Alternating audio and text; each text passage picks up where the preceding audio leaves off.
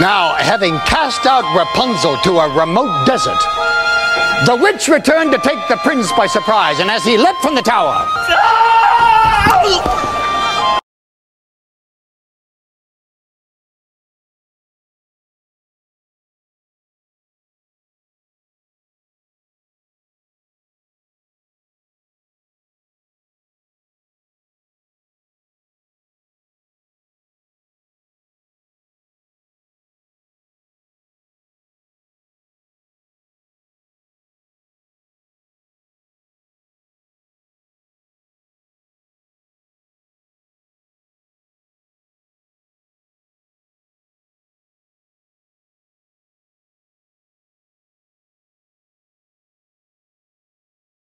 The thorns into which he fell pierced his eyes and blinded him. As for Cinderella,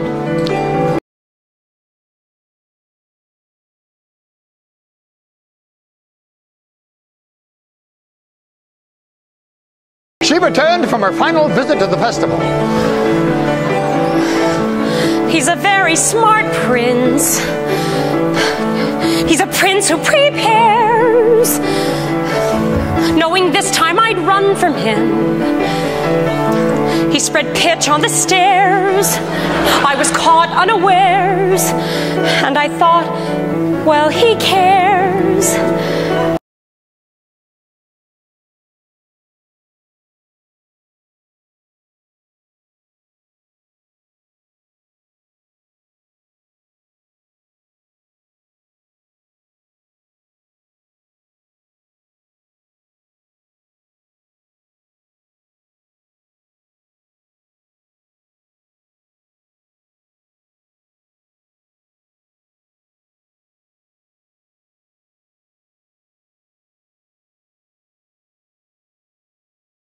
This is more than just malice. Better stop and take stock while you're standing here stuck on the steps of the palace. You think, what do you want? You think, make a decision. Why not stay and be caught? You think, well, it's a thought. What would be his response?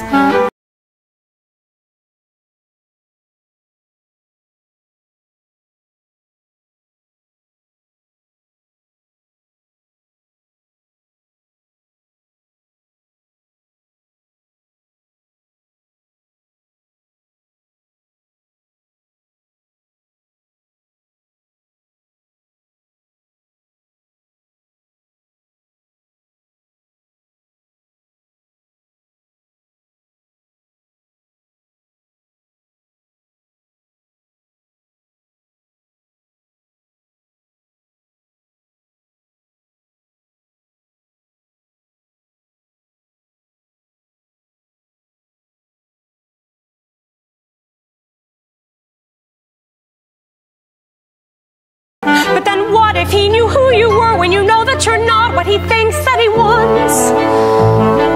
And then what if you are what a prince would envision? Although how can you know who you are till you know what you want, what you don't? So then which do you pick? Where you're safe out of sight and yourself, but where everything's wrong?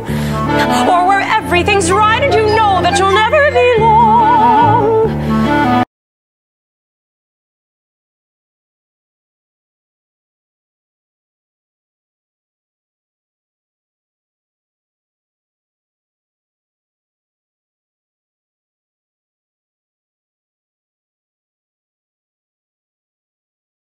Whichever you pick, do it quick, cause you're starting to stick to the steps of the palace. It's your first big decision. The choice isn't easy to make. To arrive at a ball is exciting and all. Once you're there, though, it's scary.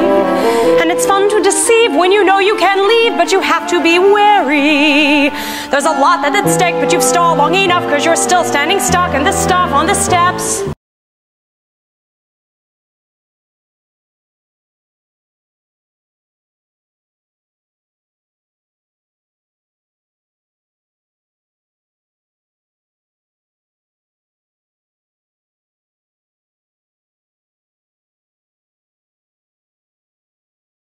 Better run along home and avoid avoid the collision. Even though they don't care, you'll be better off there where there's nothing to choose, so there's nothing to lose. So you pry up your shoes, then from out of the blue, and without any guide, you know what your decision is, which is not to decide. You'll just leave him a clue. For example, a shoe, and then see what he'll do. Now it's he and not you who is stuck with a shoe in a stew, in the goo. And you've learned something too, something you never knew, on the steps of the palace.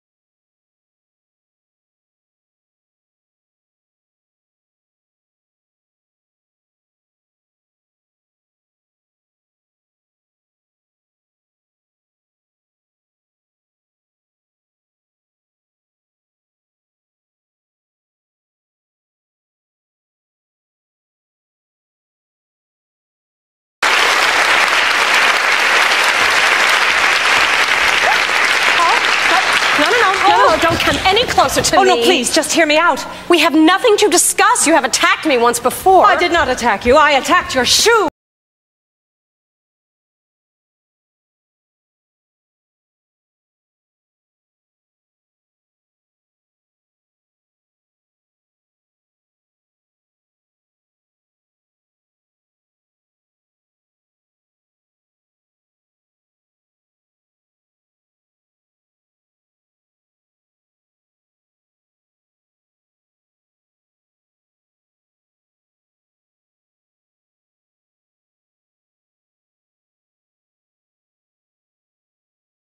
Well, I need it.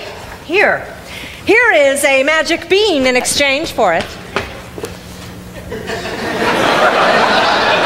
Magic bean? Mm-hmm.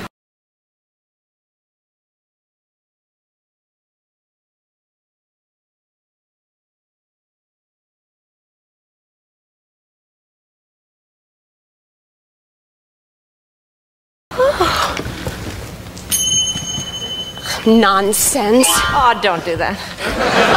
I have already given up one shoe this evening. My feet cannot bear to give up another. No. Oh, no, please, please. I need that shoe to have a child. Well, that makes no sense.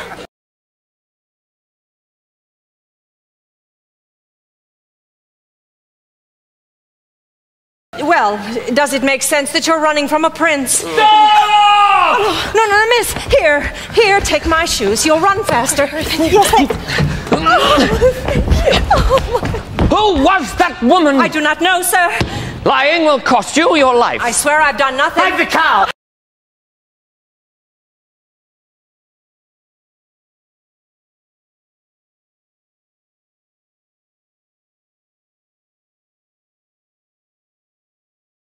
Where's the slipper?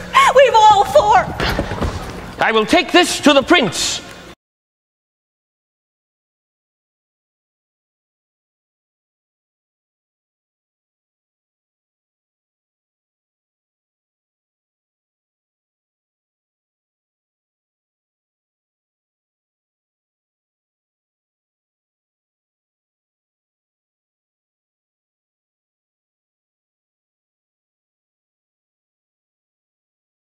And tomorrow we will search the kingdom for the maiden who will fit this shoe. Give her the slipper and all will come to an end. No, woman, I must have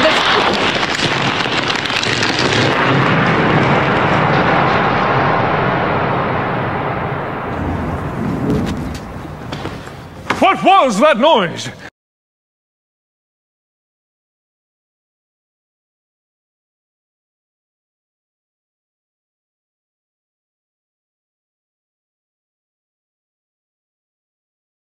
That was just a bolt of lightning in a far-off kingdom. How dare you go off in search without me? My apologies, sir. I thought I might... Enough of what you thought! I employed a ruse and had the entire staircase smeared with pitch, and there, when she ran down, remained the maiden's slipper. Brilliant! I thought so. It did create quite a mess when the other guests left. And I have succeeded in obtaining the other slipper. Well, give them the slipper and all will come to a happy end. Who are you, old man?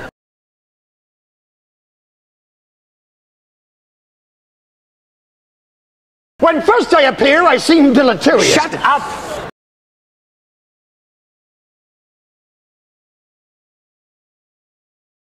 Do as he says. He's obviously a spirit of some sort, and we only need one. Yes, sir.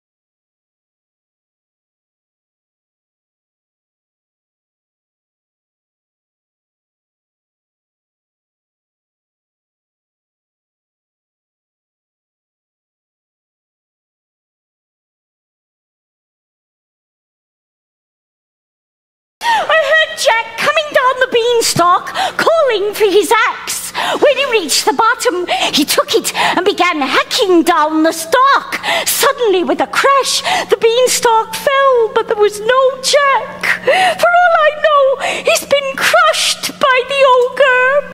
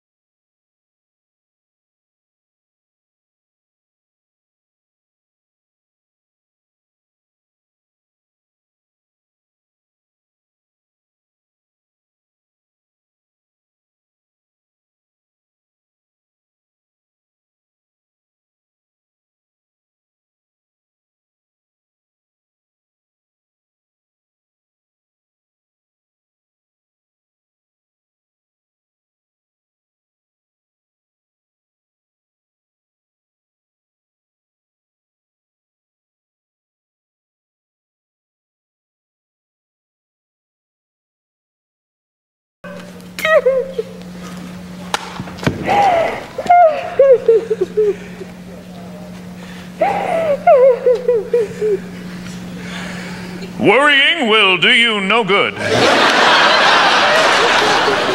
If he's safe, then he's safe. If he's been crushed, well, then there's nothing any of us can do about that now, is there?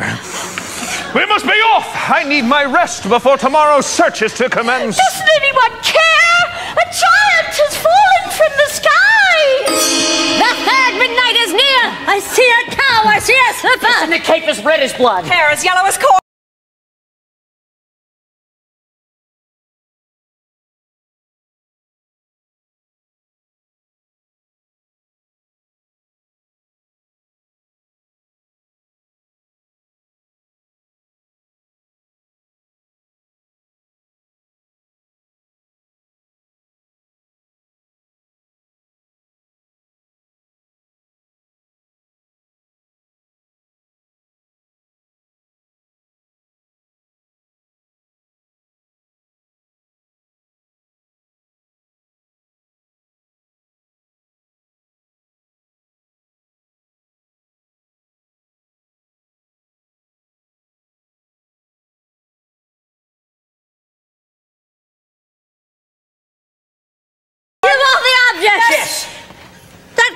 cow doesn't look as white as milk to me. Yeah, she is. This gal's been covered with flour.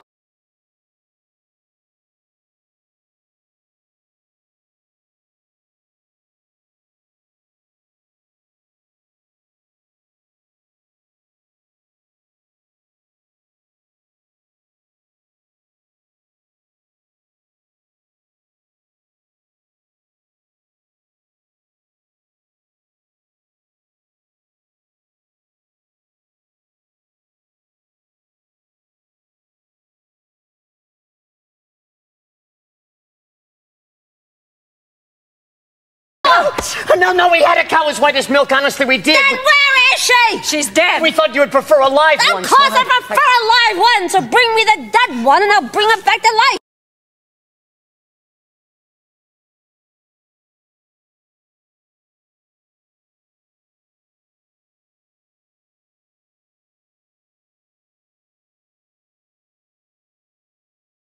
You can do that. No!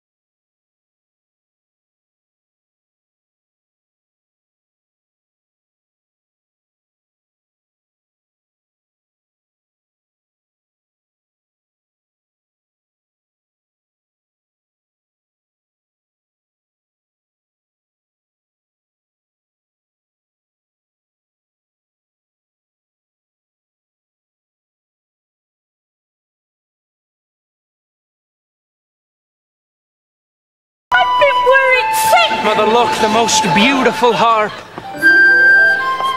You've stolen too much. You could have been killed coming down that plant. She's too heavy. What's happening, Mother?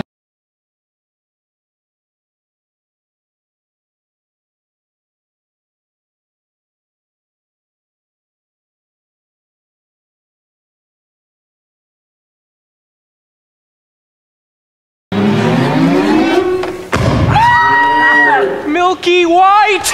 Now I have two friends, a cow and a harp. Quiet! Feed the objects to the cow. What?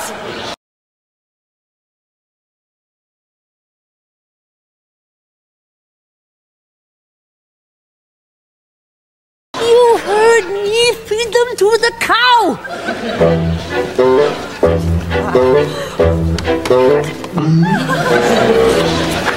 Keep.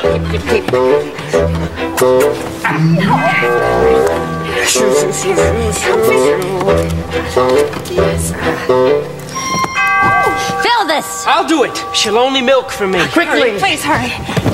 Squeeze, pal.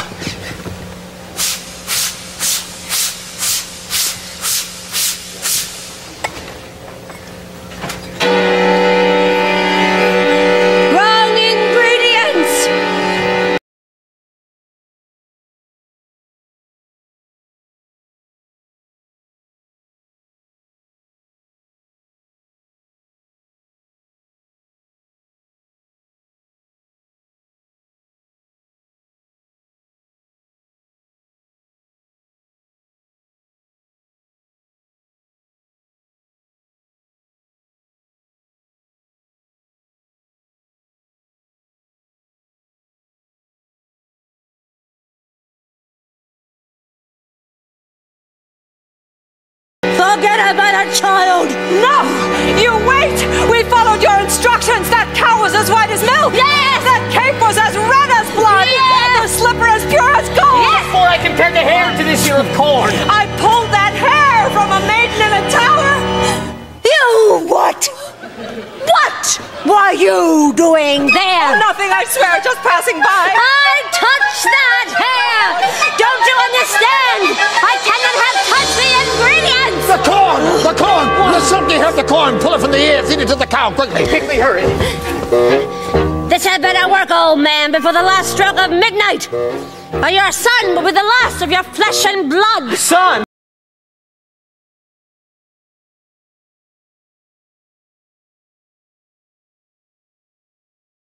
Please, not now. Yes! Meet your father. Father! How could that be you? I thought you died in a baking accident.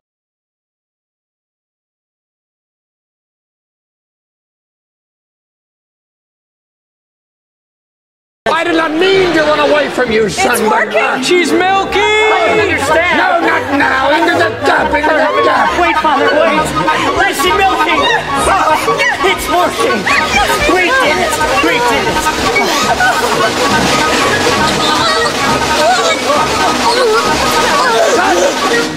Son, all is repaired.